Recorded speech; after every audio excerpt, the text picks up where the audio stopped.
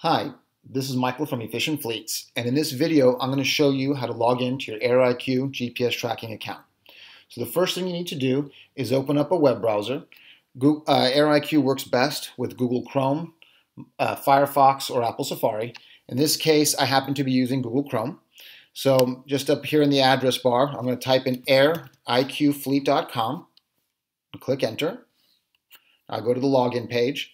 Your username is your email address, so I'm going to type in mine, and mine actually comes up already automatically.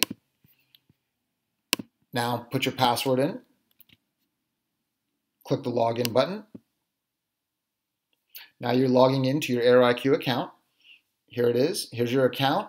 You can now see your vehicles and assets on the map.